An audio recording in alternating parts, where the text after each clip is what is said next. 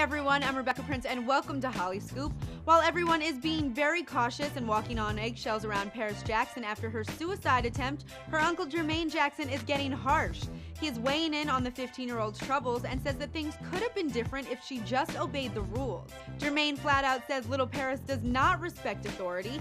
He insinuates that his niece's cutting incident was an overreaction to being told she couldn't go to a concert. This is true according to reports. Paris was hospitalized last month for slicing her arm after she became upset at being told she was not allowed to attend a Marilyn Manson concert. But other people close to the situation says she is just a young girl upset about her father, and she's had a very hard time dealing with it ever since he passed in 2009. Well, Jermaine tells TMZ forget about Paris's issues. She still needs to learn she can't always do whatever she wants. He insists, quote, Paris has to learn there are certain guidelines when you're growing up a teenager and there are rules.